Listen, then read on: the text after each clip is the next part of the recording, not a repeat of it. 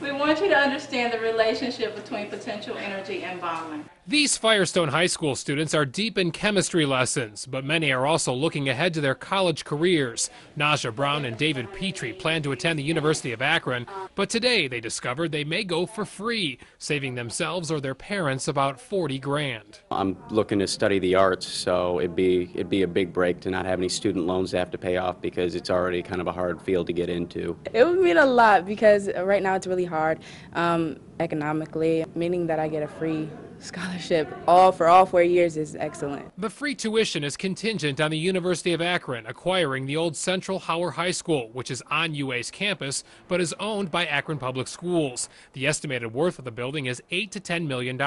If the transfer is approved, the university would give scholarships to the brightest kids in Akron Public Schools. It's that incentive. It speaks not only to the kids, but to their parents and to their teachers. To qualify, students would have to have a 3.0 GPA and a 27 on their ACT, a 3.5 GPA and a 24 on their ACT, or be in the top 10% of their class and a 26 on their ACT.